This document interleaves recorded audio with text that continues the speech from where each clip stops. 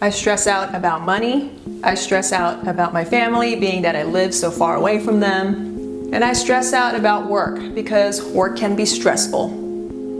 Hey everyone, this is Joan here and welcome to my channel where I talk about minimalism, self-development, and lifestyle. Today, I'm going to talk about how to reduce stress. Now I know we deal with stress in our day-to-day lives, and I'm not a doctor or a psychologist, so I'm going to skip all the science talk and I'm just going to share with you tips, habits, and mindsets that help me get through stressful times.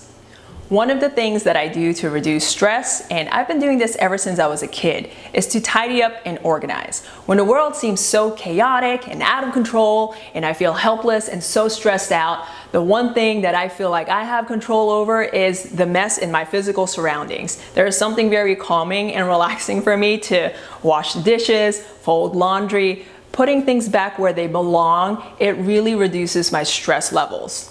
With tidying and organizing, you are taking your mind off of things. You're physically moving that stress out of your body with a physical task. So whenever I'm stressed out and I want to get my mind off of things, tidying up and organizing can really help reduce my stress levels. The other thing that I do, especially after a long, stressful day of work or just a long, busy day, is to take a shower. There is something about washing away all the blood, sweat, and tears of the day, washing all the stress away from your body and your mind, listening to the water, feeling the water caress down your body can really calm and relax me. And if you're brave enough, do a cold shower. That will give you a little bit of a shock. All of a sudden, you're not thinking about the stressful day. You are thinking about how cold the water is and how much you just want to get out of there. I highly recommend you try a cold water shower. Otherwise, even a warm shower is nice. It just calms you down, it relaxes you, and again, draws your mind away from that stressful day. I know that the things I'm talking about you've probably heard of before, but the next thing that I do to reduce stress is to move my body.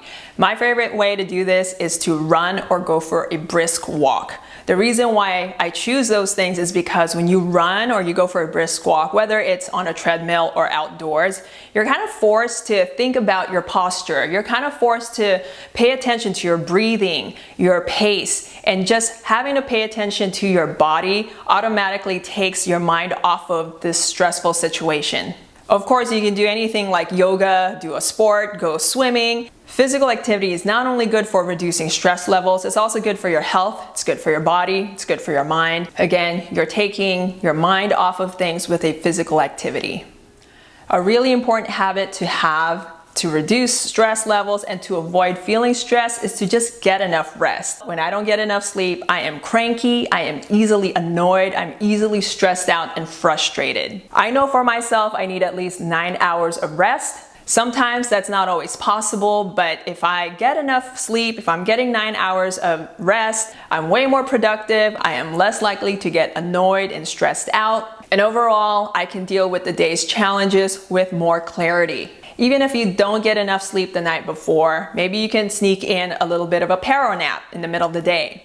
The next habit to reduce stress, which I think is also very important, is to limit any kind of stimulation like social media, the news, emails, television. While we think that we can take our mind away from our stress by looking at any kind of stimulation, sometimes it just adds more stress. You don't know what you're gonna pull up on social media or read in the news that could potentially stress you out, clutter your mind more, and then you feel even more stressed out. So when you're feeling frustrated and stressed out, best thing for you to do is do something else like we talked about earlier. Physical activities, take a shower, or tidying up and organizing. The next thing that I highly recommend to reduce stress and even avoid feeling stressed altogether is to meditate. Now I'm a big advocate for meditation. I've been meditating for over 10 years now and it has changed my life. But when it comes to dealing with stress, meditation is a practice that you can implement in your day to work on your awareness when stressful situations arise. So take a seat, get comfortable, close your eyes, focus on your breathing, focus on your body. Doing this draws your attention away from your mind. When we think about things, we get stressed out, and then when we're stressed out, we think more things. So what you're trying to do is slow down your mind with meditation. I can go on and on about meditation, go more in depth about how to meditate, but I'll save that for another video. But for now, I highly recommend learning how to meditate and making it a habit daily so that you can reduce stress and avoid feeling stressed. So the next few things I'm going to talk about focuses more on our mindset when it comes to dealing with stressful situations. When something stressful happens, let's say you have some deadlines, you have some bills you got to pay, or you have a lot of things being thrown at you, you have got to slow down. I know for myself, I get overwhelmed and stressed when I see a bunch of emails that I know I need to get back to, or I have a huge task list of things I have to do at work. When you get overwhelmed and stressed out like that, you just have to take things one step at a time. And you have to accept that there is only so much you can do at a time. So slow down, figure out what the priorities are, and take it one step at a time. And soon enough, all the emails are cleared out, all your tasks have been checked off, and you are done. So no matter what comes your way, just take a moment, take a step back, and slow down. The next thing that is kind of hard to do is to not overthink or overanalyze. Sometimes we get into stressful situations like having a really intense conversation with someone, having an argument, or just dealing with a situation that just did not go your way. I know for myself, I start to overthink, overanalyze. What should I have done? What should I have said instead? How could I have done this better? And you start fueling your mind with thoughts, and the more you fuel your mind with thoughts, the more you feel your stress levels. So try your best not to overthink or overanalyze when you are dealing with a stressful situation, because you're just going to fuel your stress levels even more. The next mindset that I think is super important, and it can also be really hard to do, is to just be flexible. I know that things happen that don't go our way, and we get really upset, we get really annoyed and really stressed out, but life is always going to throw curveballs at us. And being flexible will help us to feel less stressed. We can be in control of how we feel. Just having a go with the flow attitude can really help you reduce your stress levels and maybe even avoid stress altogether.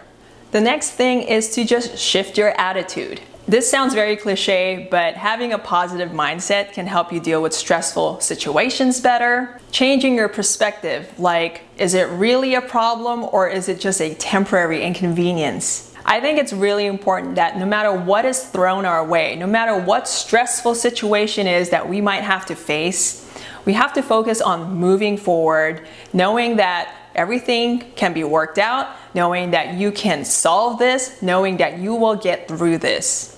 The last thing that I'm going to talk about when it comes to reducing stress is to just bring yourself to the present moment. When we're stressed out, frustrated, no matter what is going on in the world, when you focus on what's right in front of you, what's happening right at this very second, I think you can usually say that everything's okay. Right now, this very second, I am fine. Everything is okay right at this very moment. When we feel stress, we're usually thinking about something that had already happened, that was already done, or we're stressing out about something that might happen in the future. And I know it can be really hard to be present when we're dealing with stressful situations, but bringing yourself to the present moment gives you a chance to think about the situation and choosing how you want to feel about the situation. You can choose how you react. Unless we're dealing with a life or death situation, naturally we are going to feel stressed out. But most of the things that we deal with day to day, just mundane things, we can still choose how we react to them. So I'm going to share a couple of examples of when a stressful situation arises and how important it is to be present at those moments. Let's say you get a phone call that your loved one has to go to the hospital because they got really sick. Or you get a phone call that your friend got into a car accident and they need your help and you need to go there. Naturally, we're going to feel stressed out. But at the end of the day, you got to focus on what's in front of you in order for you to get to your loved ones or your friends safely. You don't want to be driving around feeling stressed out, feeling emotional, and the next thing you do is you get into a car accident yourself. Now I know this is an extreme situation, but this is a very high stress situation that it's so important to be focused, to be present, so that you can be there for your loved ones and make it there safely. So being present, no matter what comes our way, is such an important habit to get into. It's such an important mindset to learn so that we can reduce our stress levels and avoid stress altogether.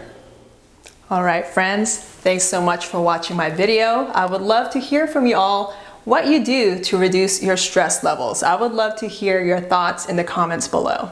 Anyway, I wish you all a relaxing and stress-free week, and I will see you all in the next video. Have a great day. Bye-bye.